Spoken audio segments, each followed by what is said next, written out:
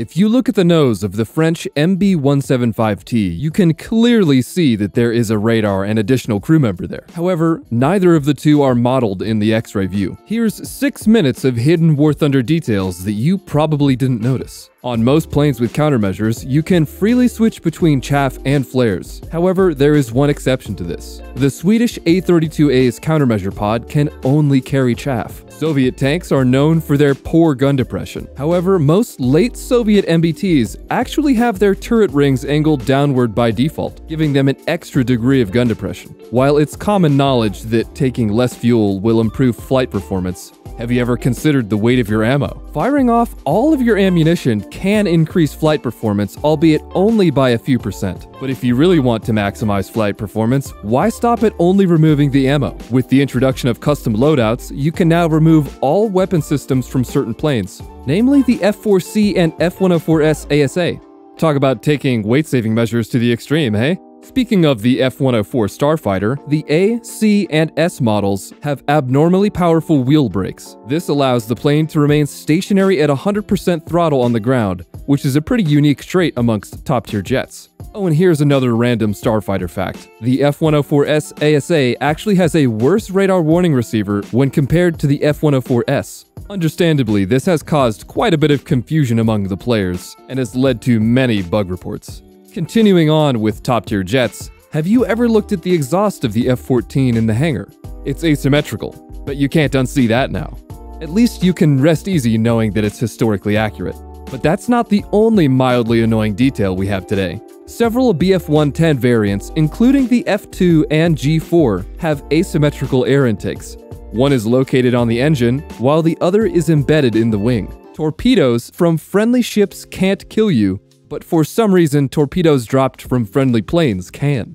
Did you know that the rangefinder modification actually affects the distance at which the ballistic calculator will appear in arcade mode? Speaking of rangefinders, the BMP-2M's laser rangefinder modification is located under the protection section rather than the firepower section. On most of the plane test drive maps, the AI-controlled ships have simple damage models. However, the Midway map is an exception to this, as the 2 Japanese destroyers there have fully fledged damage models, taken directly from the squadron vehicle IJN Shimakaze.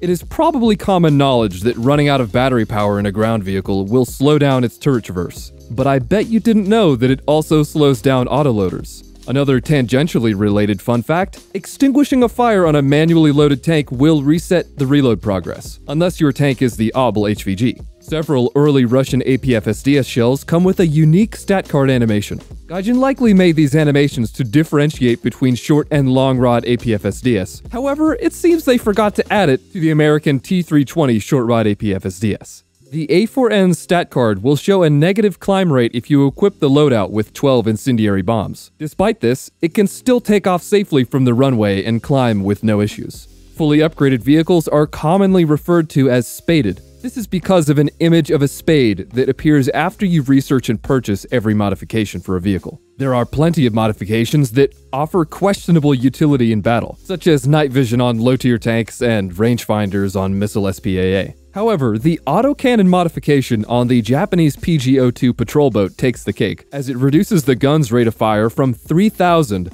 to 450 RPM. At first glance, Breslau's minimap seems to have random green lines all over the place. However, they actually correspond to the tram tracks embedded in the roads. Speaking of things on rails, the train on American Desert has a simple yet functional damage model. The TIA-LD targeting pod doesn't have a hitbox. This can cause the camera to clip under the ground if you belly land with the Jaguar. Speaking of the Jaguar, the French version has a semi-unique ability. You can drop guided bombs at supersonic speeds, a feat not possible on most other top-tier strike aircraft. While at first glance, the Merkava Mark IV and Sark Mark II have nothing in common, they actually share a unique trait in terms of War Thunder, as when both vehicles are stock, they already come with turret-mounted smoke launchers, and the researchable smoke grenades modification instead adds a secondary internal smoke mortar. While we're on the topic of smoke grenades, the launchers on most tanks are simply called smoke grenades. However, on some Soviet MBTs, Gaijin thought it was important enough to change the name to 3D-17 smoke grenades.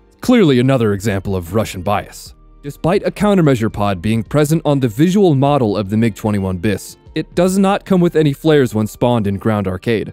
This is an outlier, as the Su-17 and a few other jets don't have their countermeasure pod modeled at all. For some reason, Gaijin chose to use two different icons for the same 5-inch semi-armor piercing shell, as seen here on the USS Pittsburgh and USS Cleveland. The Sun City map contains quite a few Easter eggs. This ranges from the not-so-subtle pop culture references to the slightly less conspicuous reference to a major telecom company. Then there is also this office building with a hidden back room. I wonder if they are hiding some secret documents inside. Oh, and here is a slightly useful bonus fact. Did you know that you can capture the B point while on top of the overpass?